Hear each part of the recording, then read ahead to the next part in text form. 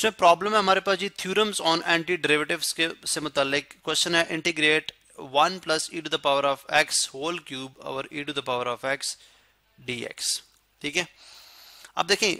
Power formula कब applicable होता है इंटीग्रेशन के अंदर। पावर फार्मूला तब एप्लीकेबल होता है जब dx के साथ जो पावर के इन साइड में फंक्शन है उसका डेरिवेटिव भी मौजूद हो। लेकिन यहाँ पे अगर आप देखें तो 1 प्लस ई एक्स का डेरिवेटिव होता है ई to the power of x, यानी ई एक्स ही होगा ई to the power of x, लेकिन डी एक्स के साथ कोई भी ई to the power of x नहीं है। इसका मतलब है हम यहाँ पे पावर फॉर्मूला अप्लाई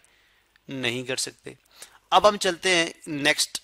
दूसरी बात की तरफ कि अब हम क्या करें। देखें आपने एक फॉर्मूला पढ़ रखा है ए plus B whole cube,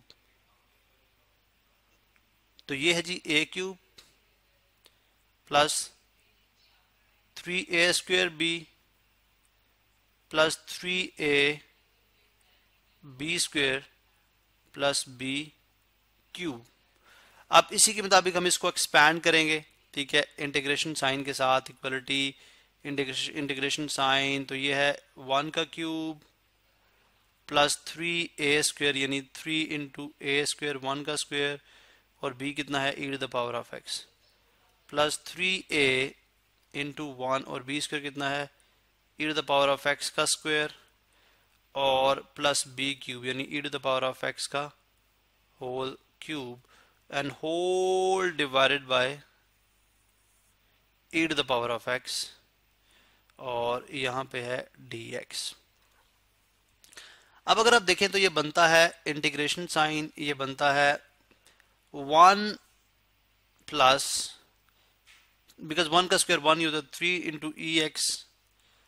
plus 3 E x into x multiply by 2 2x plus x multiply by 3 3x divided by E to the power of x और साथ हमारे पास क्या है dx। अब 1 ओवर ये e to the power of x सबसे अलग अलग डिवाइड हो जाएगा,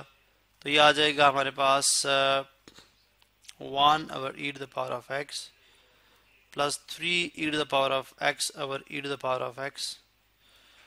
plus 3 e to the power of 2x over e to the power of x और plus 3 plus e to the power of 3x over e to the power of x और इन सब के साथ क्या है dx। अब नेक्स्ट स्टेप क्या हो जाएगा, ये बन जाएगा e to the power of x e to the power of x में अगर आप देखें तो ये बनता है minus e to the power of minus x e to the power of minus x। ठीक है, और plus e to the power of x e to the power of x से cancel plus 3 plus 3 e to the power of x रह गया सिर्फ because e to the power of just x plus e to the power of 3x minus x कितना हो जाएगा 2x और साथ है dx। आप क्या करते हैं, सबकी इंटीग्रेशन अलग अलग से की जाएगी, सबकी इंटीग्रेशन अलग अलग से की जाएगी, तो ये आ जाएगा e to the power of minus x dx plus 3 coefficient बाहर ये चले 3 dx plus integration sign 3 ex dx plus integration sign